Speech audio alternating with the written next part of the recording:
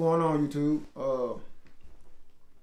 I got 3 tips that's going to help you with your general contractor exam. 3 study guide tips. I had a lot of people hitting me up and they was asking what were some of the main tips that I had. And these is one of the 3 tips that I had that really will help you. So the first thing I'll say is, try to hone in on the information that you're receiving. And what I mean is like master the information you're getting. Particularly on a certain part of construction. So say if it's framing, I want you to be able to know everything about framing by reading that book and understanding every component of framing. If it could be like law, or like this book right here, law, business law. So with business law, you need to know everything about business law. You need to read this book and understand and comprehend what it is it's saying. Don't just be reading the book and just going through the motions. You need to really learn it. For one, it's going to help you. It's going to help you with your contract, your construction business. It's going to help you with general contracting. It's going to help you lay out a plan. It's going to help you learn all the laws and getting into certain situations with contracting. It's certain contracts and if you're doing government contracts, or if you've been in a home, you're doing a contract with a client.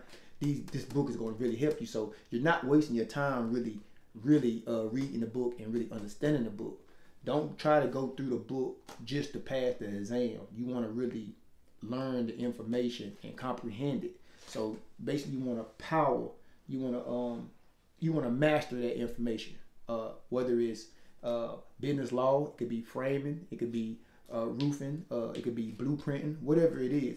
I would say whatever it is that you're weak in, whatever your weak area is, I would definitely try to hone in on that particular section of the exam and try to master it. And then another tip I would say would be practice thinking. And what I mean like practice thinking, whatever it is that you read, I want you to meditate on it that night. Think about it really hard. Meditate on it that night. Think about it real hard and let it come to you. The next day you should still be able to remember what it was that you read. So now you're thinking, you're practicing using keeping that information in your head and going over it in your head. So you're practicing it. So that's going to be a good tip. The next tip I would say would be pretty much like organization.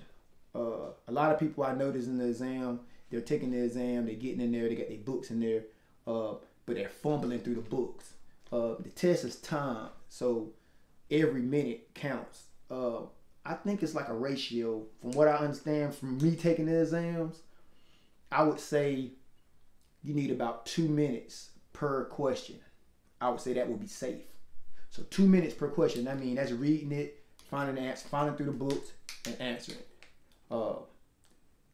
That would be about the correct ratio with the exam, depending on if you're taking a NASCLA or if you're just taking a regular general contractor, residential or commercial exam. But if you're organized, it's going to help you. It's going to cut down on some of that FOMO time. If you're trying to reach for the books, you got all these books in there. You're trying to reach for the book, and then, man, you know what? This ain't even the right book. The stuff I'm looking for, this ain't it. So now I'm going to get the other book. By the time that you done lost 5 minutes, you do that 10 times, man, you're going to be panicking at the very end.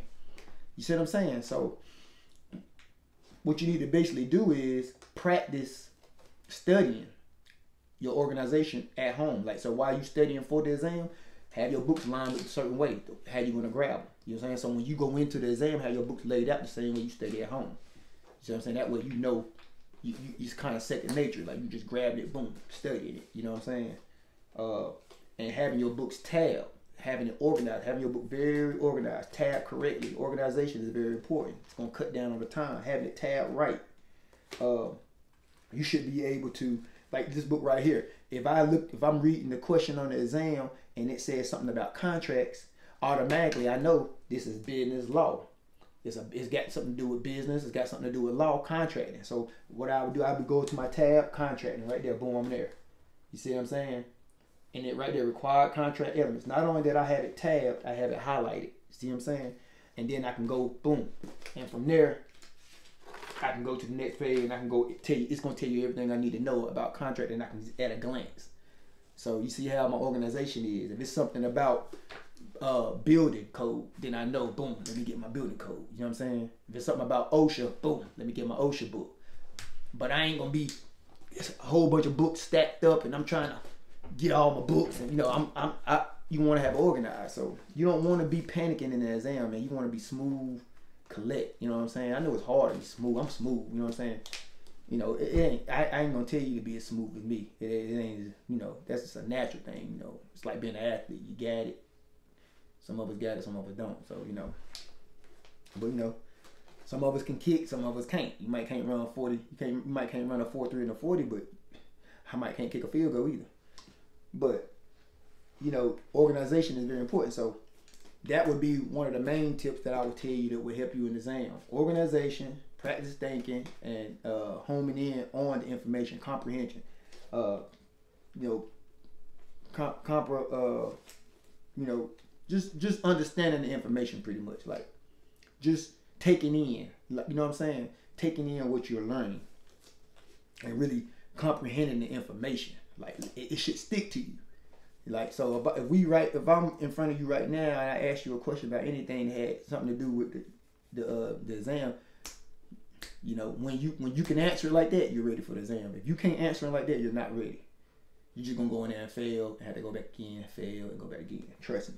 You know, if I ask you something about the exam and a question in the exam, and you know, and like I said, you're going over a lot of material. And all out about 500 to 700 questions that you're going over, you know, you probably won't see but 100 of them on that exam. You know what I'm saying? It's like 7 different tests, 7 different exams set up different ways, and they have different questions scattered all over the place. So you just never know what you're going to run into. But if you're well prepared, you're well organized, and you're efficient on what you've been studying, you're going to do well. So that would be the 3 tips that I would definitely tell you that helped me, and I know it'll help you. So if you found this video helpful to you, please like, subscribe, comment below, holler at me, let me know anything it is that, you know, I might can enlighten you on, and hit that bell button. I got plenty of content coming, man, so I don't want y'all to miss it. I'm out.